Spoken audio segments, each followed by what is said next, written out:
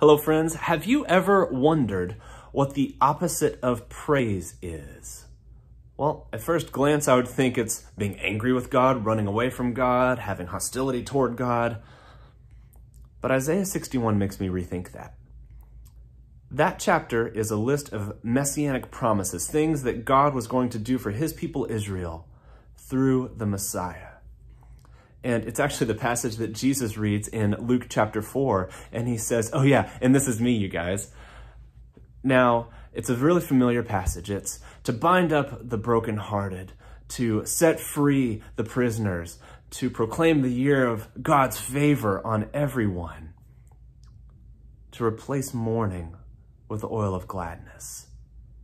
And tucked in there, it says this, to give them a garment of praise instead of a faint spirit. Other translations call it a spirit of despair.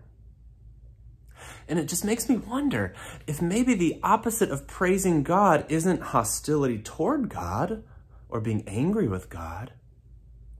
What if it's just when we go to that place of being tired and numb and overwhelmed and distracted that we miss God's presence, that we miss the things that he's trying to do in our lives?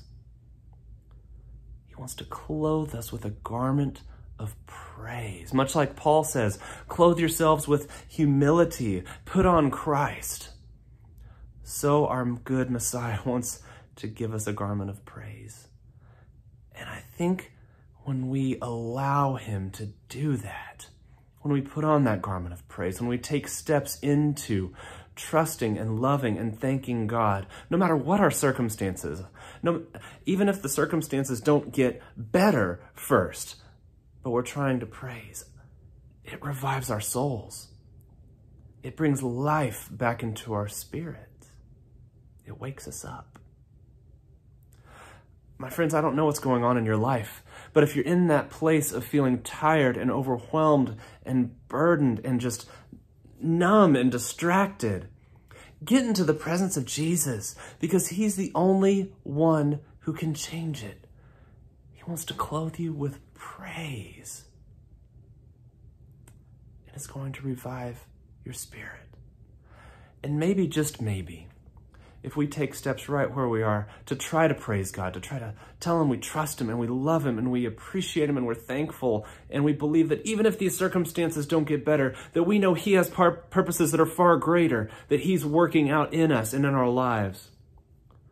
Maybe that's taking a step toward that kind of reviving of our souls that we're looking for.